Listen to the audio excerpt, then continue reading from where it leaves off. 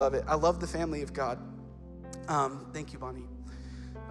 So a couple of things as kind of a recap, I guess you could say, because we're in like week 40 or something of the Great Sustainer. So obviously we can't recap everything. And so I don't want to spend a ton of time. The recap elements will kind of be woven into the message.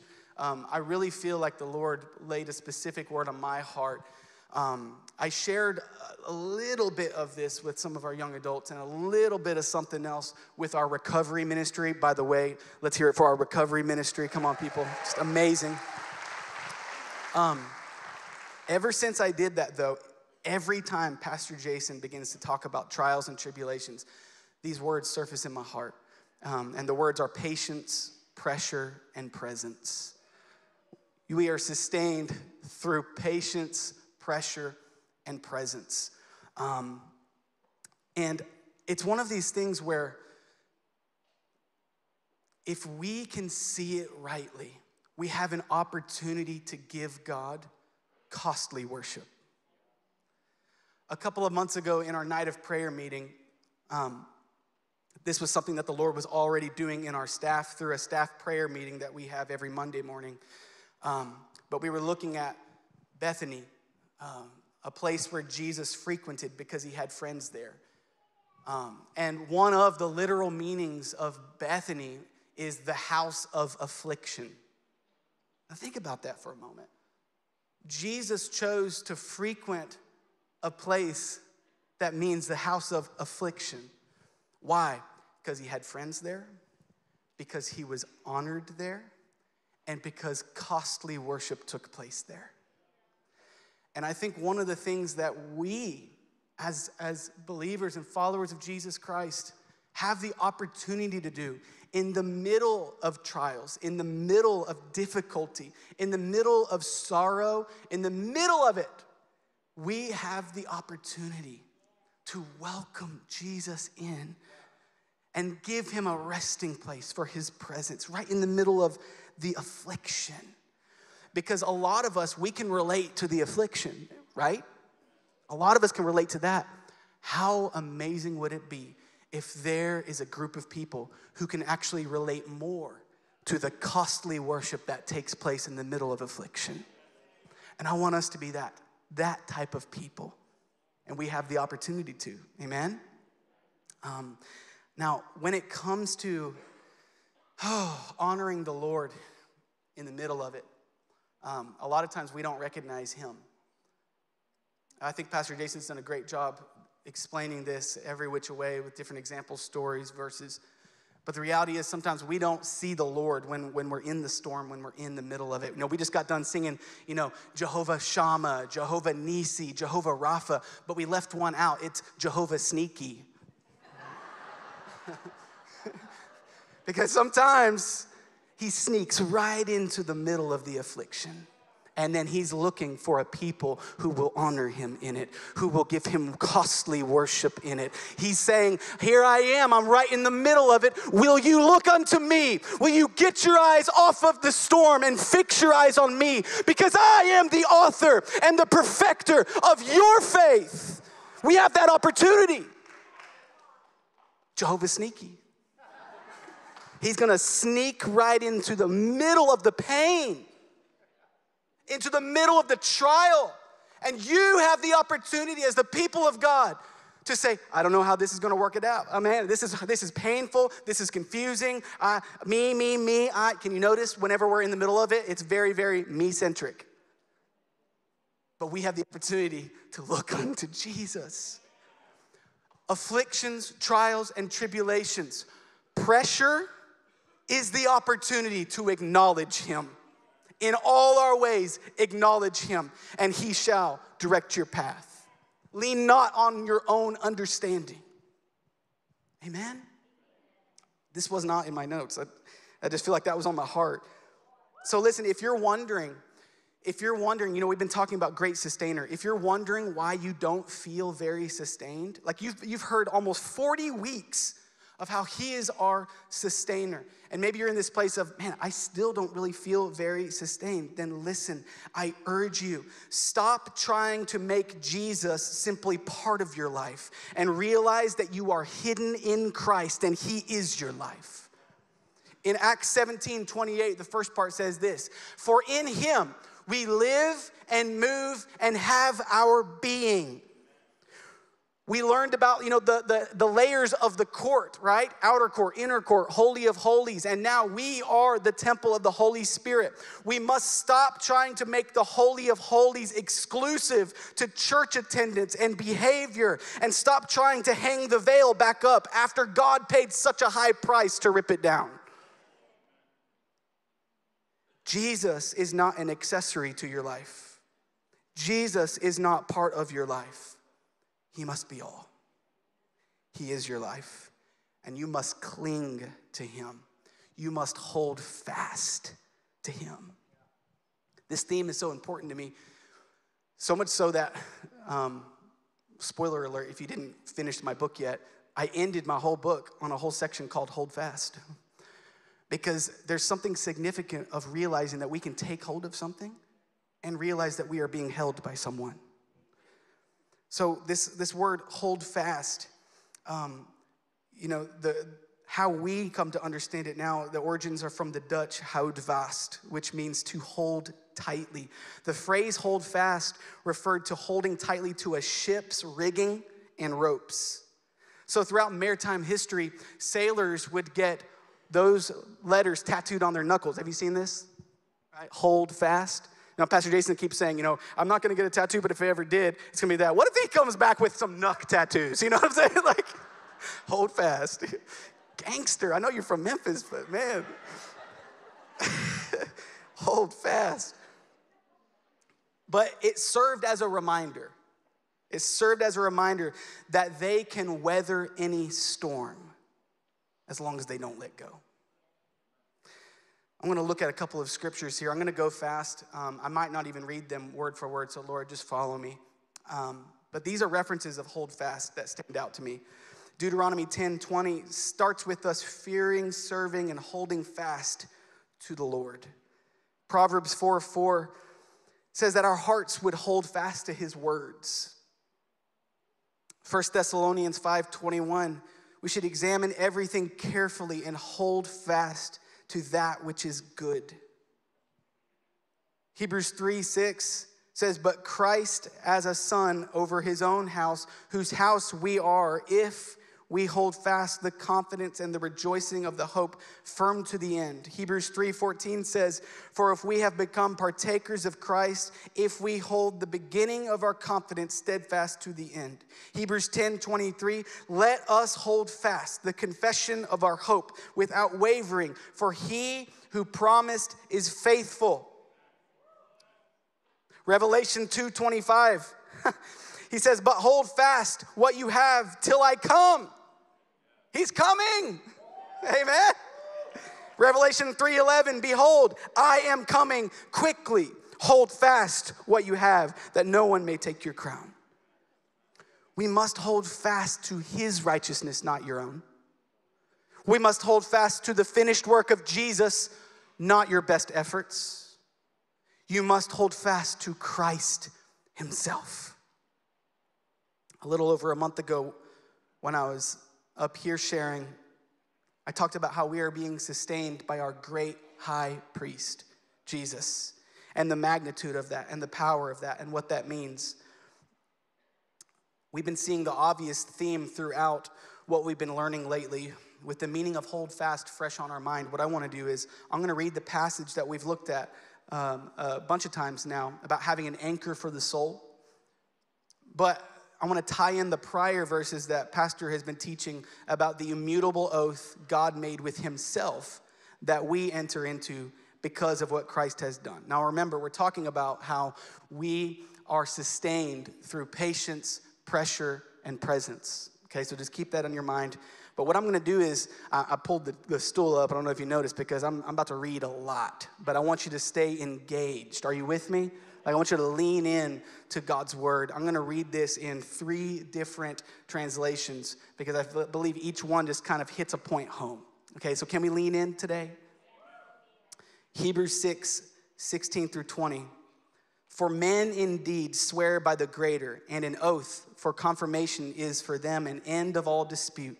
Thus God, determining to show more abundantly to the heirs of promise, that's us, the immutability of his counsel, confirmed it by an oath, that by 2 immutable things in which it is impossible for God to lie, we might have strong consolation, who have fled for refuge to lay hold of the hope set before us. This hope we have as an anchor for the soul, both sure and steadfast, which enters the presence behind the veil, where the forerunner has entered for us, even Jesus, having become high priest forever, according to the order of Melchizedek. Wow. Now look at this in New Living Translation. Now, when people take an oath, they call on someone greater than themselves to hold them to it. And without any question, that oath is binding. God also bound himself with an oath so that those who received the promise could be perfectly sure that he would never change his mind. Let me stop right there. God has not changed his mind about you. And he won't. He won't. He is not a man that he should lie. Amen? So God has given both his promise and his oath. These 2 things are unchangeable because it is impossible for God to lie. Therefore, we who have fled to him for refuge can have great confidence as we hold to the hope that lies before us. This hope is a strong and trustworthy anchor for the souls. It leads us through the curtain into God's inner sanctuary. Jesus has already gone in there for us. He has become our eternal high priest in the order of Melchizedek. Amen. I got one more. All right. This is the Message paraphrase. This one's just fun. When people make promises, they guarantee them by appeal to some authority above them so that if there is any question that they'll make good on the promise, the authority will back them up. When God wanted to guarantee his promises, he gave his word, a rock-solid guarantee. God can't break his word. And because his word cannot change, the promise is likewise unchangeable. Amen? Now listen to this. We who have run for our very lives to God have every reason to grab the promised hope with both hands and never let go. It's an unbreakable spiritual lifeline, reaching past all appearances, right to the very presence of God, where Jesus, running on ahead of us, has taken up his permanent post as high priest for us in the order of Melchizedek. Hallelujah. Whew. Last week, Pastor Jason used the example with the rope and how some of us feel like we're barely hanging on. Remember, he said it's almost like you've got like a little hangnail on your pinky, and that hangnail happened to snag a fiber of the rope, and that defines how you're holding on, right? And some of us related to that, or some of us have been there. But I need to remind you today, it is not the strength of your pinky that is giving you hope. It is the strength of his strong and righteous right hand that is upholding you, holding you, and will never let you go. It's not your pinky. It's not your pinky. Amen? And that's the point he was making. You really think that this is what's enabling you to hang in there? No. The vine branches relationship, the vine wraps around the weaker one. Some translations say that he takes away the one that does not bear fruit, but the real translation is he props up the one. He props up the one. It's not your pinky's strength, it's his righteous right hand upholding you, helping you. You really think you can do this in your own strength? On your best day? Heck no. And most of us, we don't have a whole lot of best days. but every day can be cause for worship and rejoicing unto the Lord. Why? Because the eyes aren't on me. The eyes aren't on my strength. I lift my eyes up to the hills where my help comes from. Where does it come from? My help comes from the Lord, the maker of heavens and earth. He's holding you. He's holding you. Amen. In the life of a Christ follower, strength is always tied to joy. And we see this in Hebrews 12. Jesus was strengthened to endure the horrifying weight of the cross because of joy that was set before him. Hebrews 12:2, look at it. Looking unto Jesus, the author and finisher of our faith, who for the joy that was set before him endured the cross, despising the shame, and sat down at the right hand of the throne of God. Now, and this is something that a lot of people, we don't spend enough time on. When it says the joy that was set before him, what do you think that was? It's you. You were the joy that was set before Jesus, and that joy strengthened him to be able to go to the cross, endure the cross, and overcome. So listen carefully. If Jesus had us as his motivation, surely we can have him as ours. Wow. Think about this. Who for the joy that was set before him, he endured. He was strengthened to overcome because he had you on his mind. And if he was able to do that, then we need to remind ourselves to look unto Jesus, and we will be strengthened to overcome. Amen? Amen, amen, amen. We love this verse. It's not on the screen. The joy of the Lord is our strength. It's Nehemiah 8:10. And the context of this verse is interesting because the children of Israel are coming out of Babylonian captivity, and they are coming out of exile back to Jerusalem. Ezra, the priest and scribe, begins to read the law to the people. The people start wailing, weeping, and mourning as the law is being read to the people. Why? Because they realized that they did not and could not keep the law that was given to them. Therefore, it led them into bondage, captivity, and exile. So when they were finally brought back to Jerusalem, they began to weep as they realized, wow, we went through all of this because of our own sin, because we couldn't measure up. And you know what Ezra said? He said, do not weep. Instead, go eat, drink, and be merry, because the joy of the Lord is your strength. Your strength is not found in, oh man, yeah, I can't measure up. I can't do this. No, your strength is found in the strength of the Lord. And then from that place, a joy rises up in you. Why? Because it's so freeing. It's so liberating. The joy of the Lord is your strength. Now listen, there is absolutely people in this room that need the strength of the Lord. Absolutely, I'm one of them. And when I look at my tribulation, trial, storm, circumstance, whatever, when I look at that and the details of that, the last thing that comes to my mind is joy. But that's the kingdom of God. Righteousness, peace, and joy in the Holy Ghost. It goes against your feelings. It is contrary to the ways of the world. And so if you can get your eyes off of your storm and off of your circumstance and you look unto Jesus, you can't help but be filled with joy.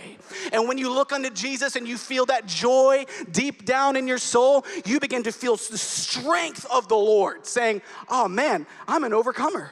Why? Because he overcame already. I can do this. I can make it. The joy of the Lord is your strength. I've heard it said this way. We don't just need strength after the battle. We need strength in the battle. And it's in the battle that we're not really mindful of being joyful. That's why we have to remember the battle is not yours. The battle is the Lord's. So again, get your eyes up. Get your eyes on him. You'll be filled with strength. You'll be filled with his joy. Amen? Remember, patience, pressure, presence. Look at 2 Corinthians 4:16 through 18. Therefore, we do not lose heart, even though our outward man is perishing, yet the inward man is being renewed day by day. For our light affliction, which is but for a moment, is working for us a far more exceeding and eternal weight of glory. You hear that? This is the Apostle Paul, who's been through some stuff, and he said, our light affliction. Whoa. So he's not making light of it. He's saying in comparison to the eternal weight of glory, it's light. Verse 18, while we do not look at the things which are seen, remember we're looking unto Jesus. We do not look at the things which are seen, but at the things which are not seen. For the things which are seen are, say that word, temporary. But the things which are not seen are eternal. How many of you want to experience a weight of glory? How many of you want to live glory to glory? We sang it. My future is glory to glory. We get excited about that. We sing it. We say yes, yes, yes. But you have to first be willing to go from faith to faith. Because it's faith to faith and then glory to glory. And faith, there's an old saying, faith that cannot be tested cannot be trusted, right? Faith, when it is built, is able to hold the weight of glory that you were intended to hold. And that comes through pressure. Notice that any time faith is required, it's not an easy situation, or faith wouldn't be required. It's through pressure. It's through trial, discomfort, difficulty, testing. Isaiah 43:2, not on the screen, but it says, when you walk through the fire, you won't be burnt.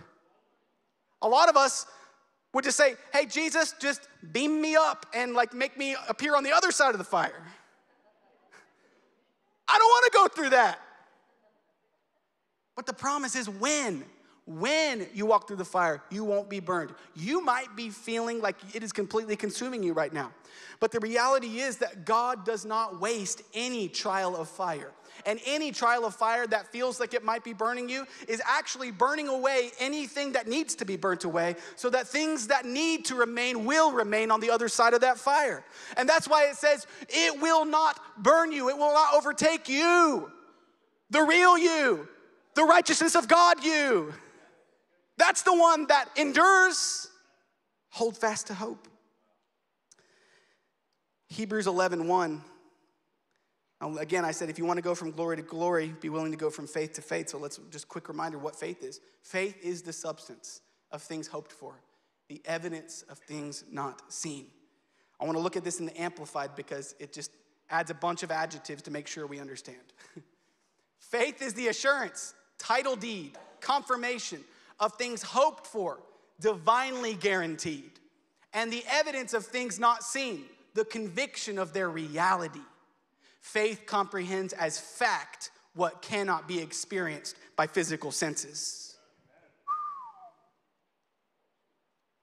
Now, when you hear faith to faith, that comes from Romans 1:16 through 17. It says this, for I am not ashamed of the gospel of Christ, for it is the power of God to salvation for everyone who believes, for the Jew first and also for the Greek.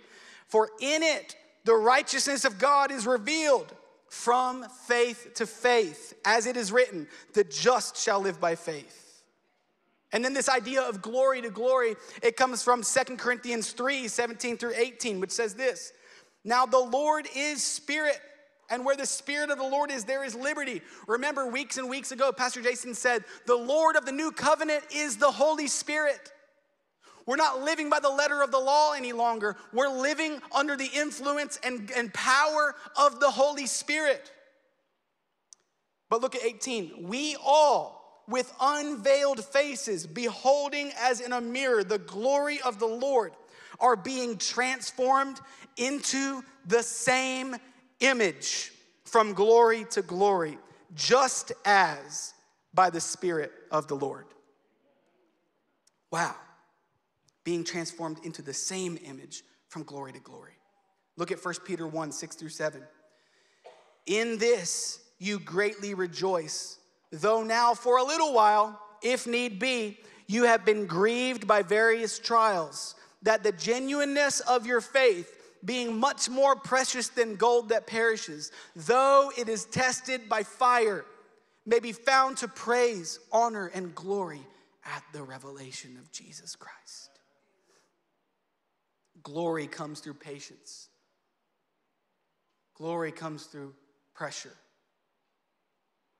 And you're sustained through his presence. You're sustained through it all. Look at 1 Peter 5, 6 through 11. Therefore, humble yourself under the mighty hand of God, that he may exalt you in due time, casting all your care upon him, for he cares for you. Be sober, be vigilant, because your adversary, the devil, walks about like a roaring lion, seeking whom he may devour. Resist him, steadfast in the faith, knowing that the same sufferings are experienced by your brotherhood in the world. But may the God of all grace, who called us to his eternal glory by Christ Jesus, after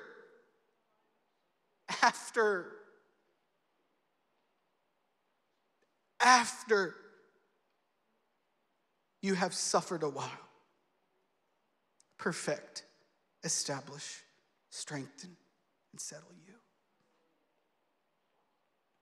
To him be the glory and the dominion forever and ever. Amen.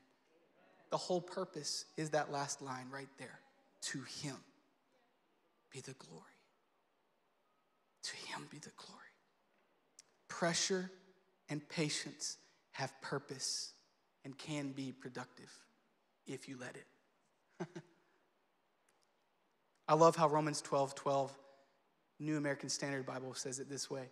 Rejoicing in hope, persevering in tribulation, devoted to prayer.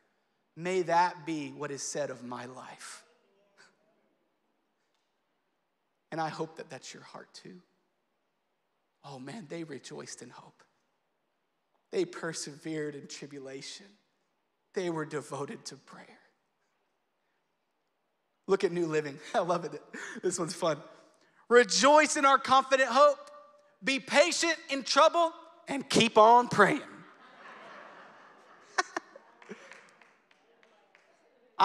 Guys, listen. At the end of the day, that's it. That's it. That's it. Rejoice in confident hope. Be patient in your trouble. Keep on praying. Why? So that he receives the glory through your life.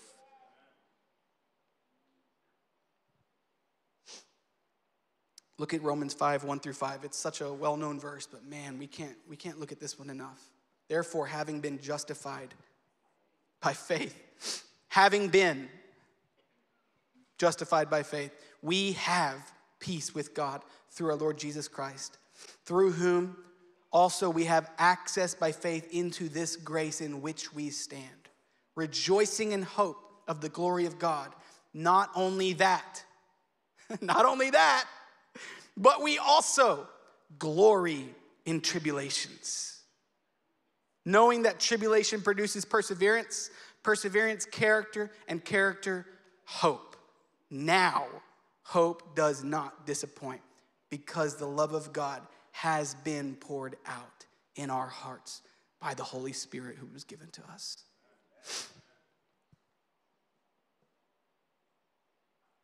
Something that I'm realizing and learning over and over, often the hard way. We were never promised understanding in anything, but we were promised presence in everything. You are not promised understanding in anything, but you are promised presence in everything. You realize that, right? This isn't a feel-good moment right here. God owes you no explanation. God owes you nothing. He owes me, in the middle of my trial when I'm saying, why, God, why? He owes me no explanation. I'm grateful for those times that he gives something. I'm grateful for that. But he owes me nothing. I must hold fast to something beyond that. His presence. That's what's sustaining me.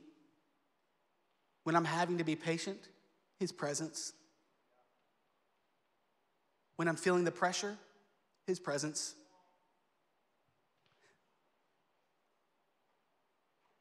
If you let it, that will set you free. Because some of you have been stuck asking God why. And listen, your why is probably very, very valid. Because you're dealing with heartbreak. But he wants to heal your heart. He wants to be your all. Your one thing. We just sang it. You are my one thing, Lord. That's why the Bible says Jesus is the way, the truth, and the life. He's the answer. So when you ask the question, be ready for the answer to simply be Jesus. Like when you're listening, Lord, why am I going through this? Why is this happening? I don't understand. Be ready for the answer to be, here I am. Presence. You're sustained by it. We have to have a fresh perspective in our trials. We have to. The patience I'm needing because of a delayed promise, if I have the right perspective, I can say, well, you know what? That promise is gaining interest. Like I've heard that before. Delayed promises gain interest. So for some of you who have been holding on to hope on the word of the Lord, you know it. He spoke it to you. It was confirmed in Scripture. And you've been holding on for years, maybe even decades, and you feel like letting go. Then have a fresh perspective today that says, oh man, this must be gaining some interest because when it happens, look what the Lord has done. It wasn't anything I did.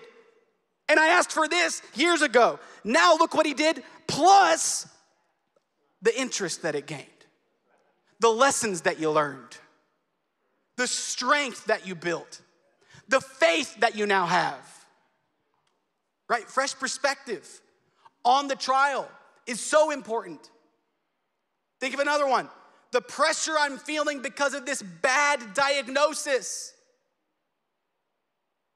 Listen, there hasn't been a time in our church that I can ever remember that we haven't had this many sick people or people dealing with serious conditions. And I am not okay with it. And I am going to bombard heaven until I see some changes take place in bodies. Now listen, that feeling of pressure because of the diagnosis, we can get our eyes on that because that is obviously what we are feeling in the moment. Or the fresh perspective says, what an awesome opportunity for me to experience the hand of Jehovah Rapha, my healer. What an awesome opportunity for my life to become a testimony of God's faithfulness and sustainment. Because when we get our eyes off of this, even though this is so real, it's such our reality, we have to look unto a greater reality, a higher reality. Jesus Christ, him crucified, resurrected, ascended, and enthroned. Are you hearing me? God, there's so many horrible things represented in this room that you're facing. And it breaks the heart of God. But he wants to be made known in it. In the middle of the affliction. Jehovah Sneaky. What if we saw tribulation, the pressure, and the need for patience as an usher to experience a greater measure of his presence? Pearls, diamonds, wine, olives, and oil. What do they have in common? Pressure. Anything of great value has gone through great pressure. Anything. Psalm 59, 16 through 17. This should be our response. Now, I understand that's a high calling, but this should be our response. As for me, in other words, we just sang it, right? You can have the whole world. You can take it all. Just give me Jesus. As for me, I will sing about your power. Each morning, I will sing with joy about your unfailing love. For you have been my refuge, a place of safety when I am in distress. That word distress can mean tribulation. It can also be translated as experiencing pressure. Oh, my strength, to you I sing praises. For you, O God, are my refuge, the God who shows me unfailing love. Tribulation, with the proper perspective, tribulation can be training, and testing always leads to testimony. Always, with the proper perspective. The word tribulation in Scripture literally means pressure. The Greek word, I'll try it, thlipsis. It's like a bunch of weird, thlipsis. But I'm going to read this. This is right out of Greek lexicon. Listen to this. This is what pressure means, which is tribulation. What constricts or rubs together, used of a narrow place that hems someone in. Tribulation, especially internal pressure that causes someone to feel confined, restricted, and without options. Lord, give us the patient endurance described in James chapter 5. The character-building perseverance described in Romans 5. May we truly be a people that feel so hemmed in. Listen, may we truly be a people that throw our hands up and say, I have no other option. I am without options because of the pressure I'm feeling. Like I've seen this example in regard to this. When you turn on a water hose and it's just the open end, right? Then the water at full blast is only gonna go so far. But when you put your thumb right over there, right? The water goes further. Right? Pressure with the proper perspective does something that takes you further. Knowing that tribulation, the pressure, can cause us to go further and to know him in a deeper way. Pastor Jason looked at this a couple weeks ago, but I want to revisit it, and Brad and Danielle, y'all can come up. We're going to take communion in a moment. Hebrews 10, 35 through 36. Therefore, do not cast away your confidence, which has great reward. For you have need of endurance, so that after you have done the will of God, you may receive the promise. You have need of endurance. I have need of endurance. We have need of endurance. But did you know that if we have the proper perspective on patience and pressure, then our endurance will inevitably be built because we realize that his presence has been sustaining us every step of the way. Every step of the way. Amen? Every step of the way. We have incredible examples throughout Scripture of those who were sustained through patience, pressure, and his presence. I mean, like literally, that could be an entire year-long series in and of itself, which should tell us something. That this book is filled with people just like you and me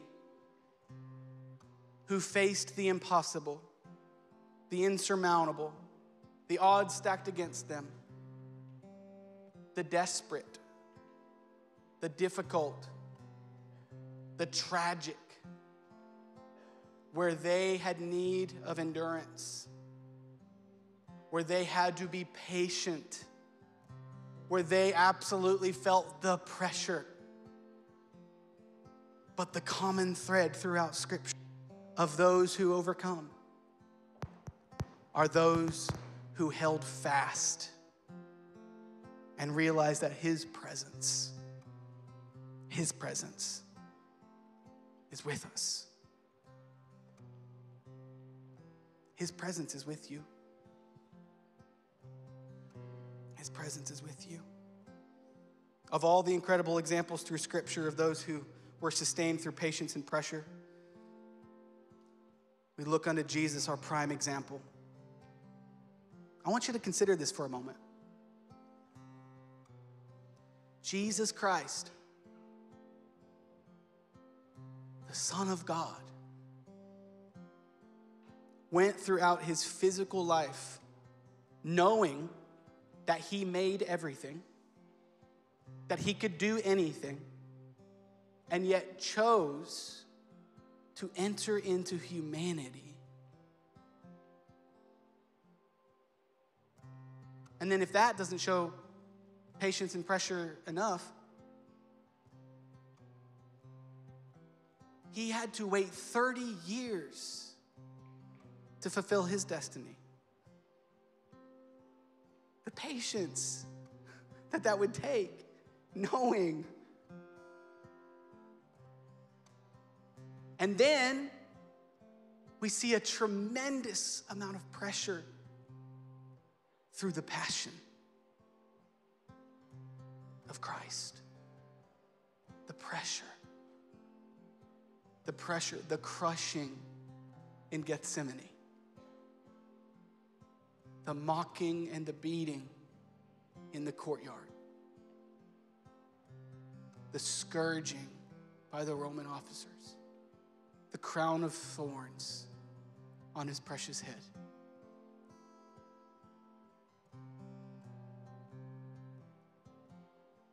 It even says He could have called on legions of angels.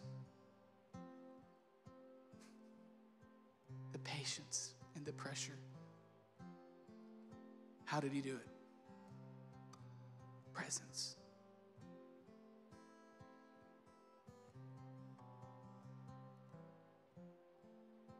The constant assurance from His Abba, from His Father. That's what's available to you today. That's what's available to you.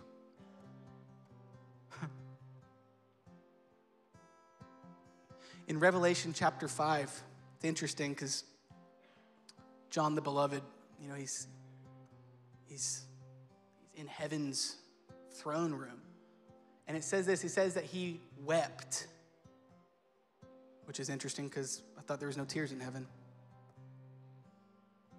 It says John wept. Why did he weep? Because he says, there's no one who can open this scroll. Who can break this seal? Who can open this scroll? There's none found worthy. And then he's told, don't weep. Because there is one, the Lion of the tribe of Judah. Seated. He can break the scroll. He can open the scroll and break the seal. So I want you to, the principle there is this. God will allow you to see and even feel the problem so that you can see Him as the solution. John wept because he says, who can open this scroll? In your tribulation, in your situation, that needs to be your question. Who? Not what. What am I going to do? That's what we oftentimes say. I don't know what I'm going to do. Good. I don't know what I'm going to do. Turn your what into a who. Who? Right? The Apostle Paul in Romans, who will deliver me from this body of death? Praise be to God, our Lord Jesus Christ. Who? Before we take communion, I want to give the opportunity for anybody in here, if you've not surrendered your life to Jesus Christ. And prayer team, just hold on for a moment, because we'll go to our position after communion. Bow your head across the room. And even online, if you're watching this right now, and you're just feeling a stirring in your heart,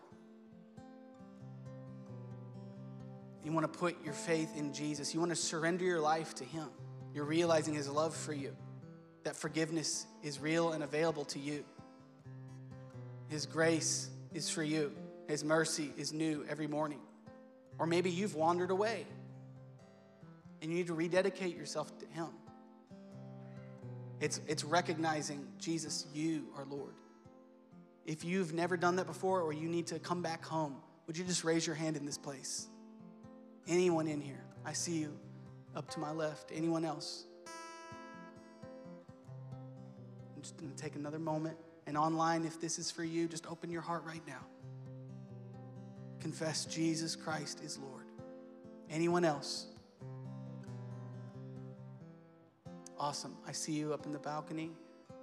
I see you to my right. Thank you, Jesus. So listen, this is what we're going to do. If you raised your hand, I want you to open your heart right now. Receive the love of God. I'm just going to say a simple prayer, and as I do, surrender your life to him. He's so worthy. Jesus, we love you and we believe that you lived a perfect, sinless life. We believe that you went to the cross. You were nailed to the cross, Jesus.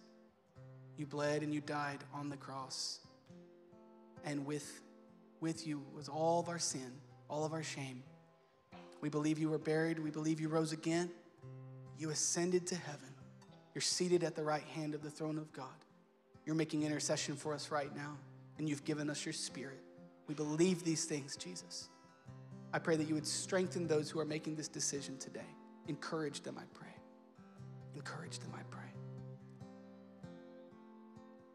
Listen carefully. We're about to take communion. I do not want anybody moving unless you absolutely have to. But go ahead and open up that communion. And when it's open, would you stand?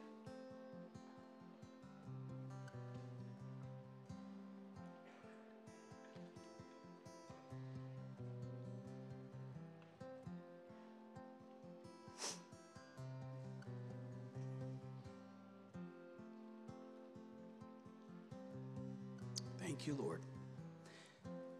Once you get it open, I know sometimes they can be tricky, so no rush.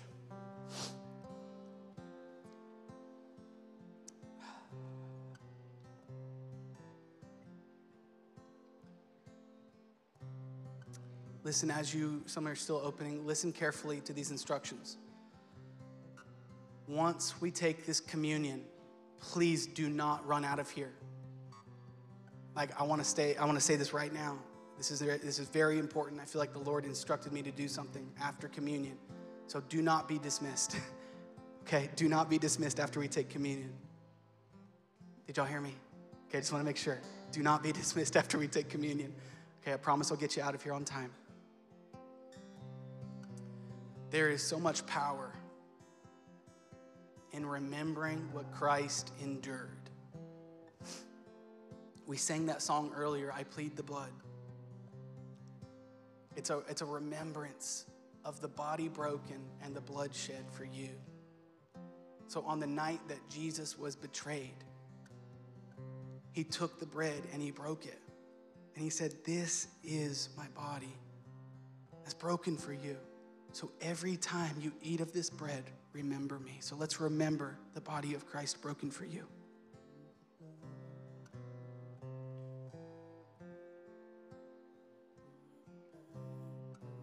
And then in the same way, he took the cup and he said, this is the blood of a new covenant.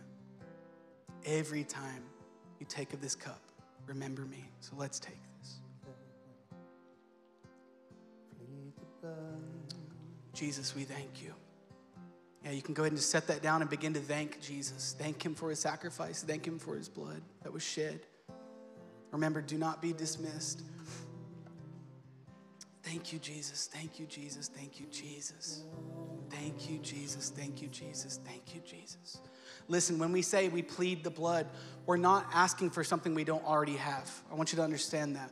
What we're doing is we're establishing a truth that was established many years ago when he cried out, "It is finished." So listen, this is what we're going to do.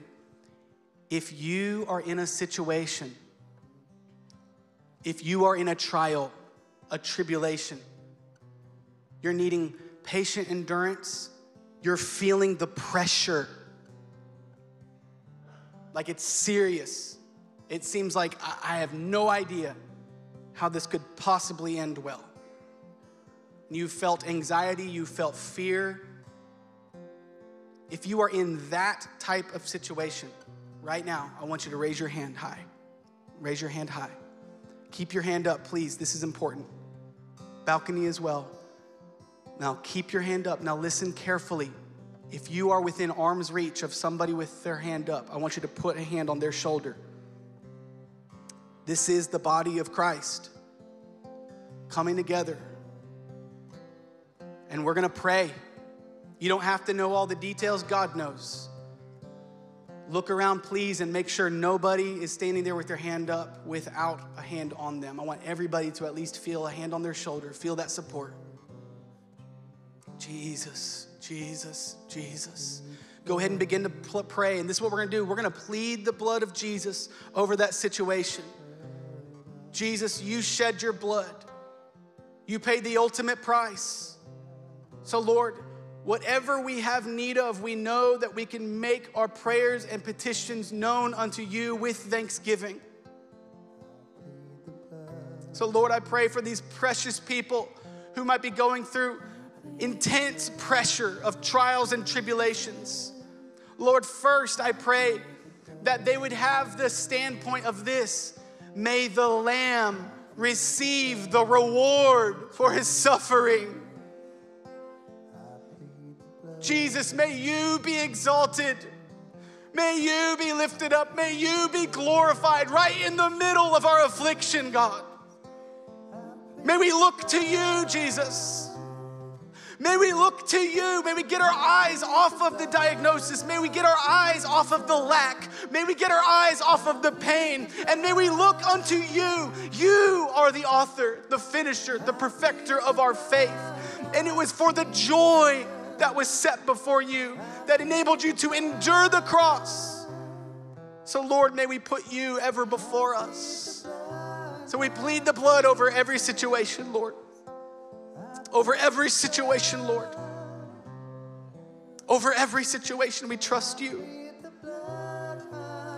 I want everybody to sing this. I plead the blood. I plead the blood. I plead the blood of Jesus. I plead the blood. I plead the blood of Jesus. I plead the blood of Jesus. Plead the blood of Jesus. It's more than enough. It's more than enough.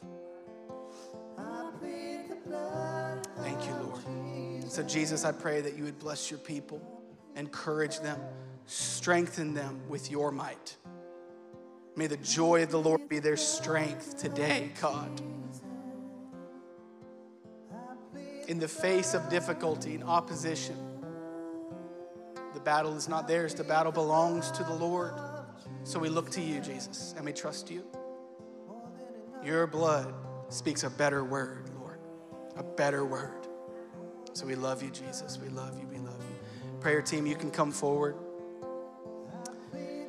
If you gave your life to Jesus, I want to encourage you, come to either of these corners. Up in the balcony as well, there will eventually be somebody there. If you need prayer, if you need further prayer, I want to invite you to just come forward to some of the prayer team members that will be up here. But we love you. We're praying for you. We're here for you. We'll see you this Friday. Fall Family Night. We love y'all.